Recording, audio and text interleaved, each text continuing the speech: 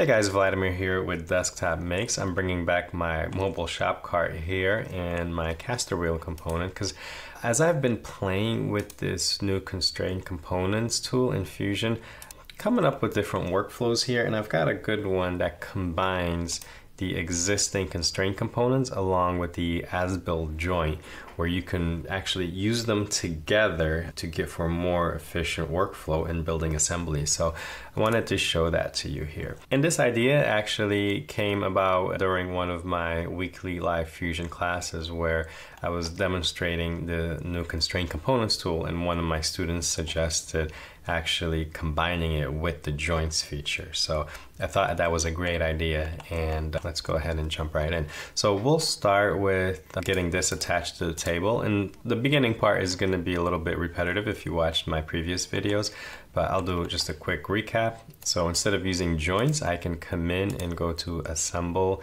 down to constraint components, and we'll start by getting, let's say, this face constraint to this face here of the table.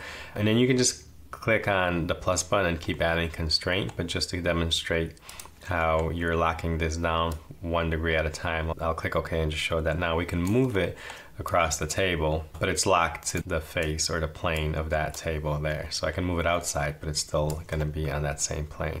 All right, let's go ahead. I'm going to go down to the timeline, double click to edit that feature. I'm going to click the add button and add another constraint here to, let's say, this face, constraint to this face of the table. And now it can only move on the table and along this axis. So we still have this sort of 1 degree of freedom left. And let's go ahead and lock that in. And I'll do that by clicking to open up that feature, pressing the plus sign, and then clicking on, let's say, I can either do the face or the edge. I'll click the face and then this face of the table. Now it's fully locked. Now, the question is, what's the best way to do this again on the 3 different wheels that we're gonna have to bring in? So let's go ahead and mirror this. So to mirror it, let me see, do I have a plane already available? Origin.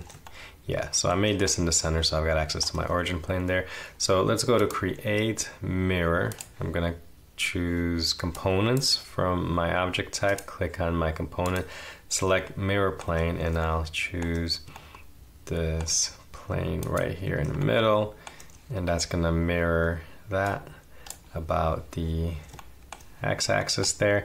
And let's go ahead and repeat that mirror. I'm gonna choose these 2 components, and then the mirror plane will be the y-axis there, and there we go. So we've got 4 of them in place.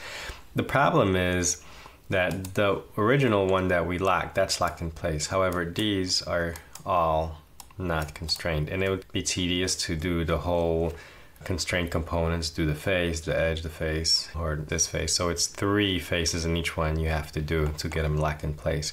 So I think one method you could do, once you get to this point, just go ahead and go to assemble and now grab the existing joint constraint and actually go to the as-built joint. So as-built will put a joint in place where those components lie.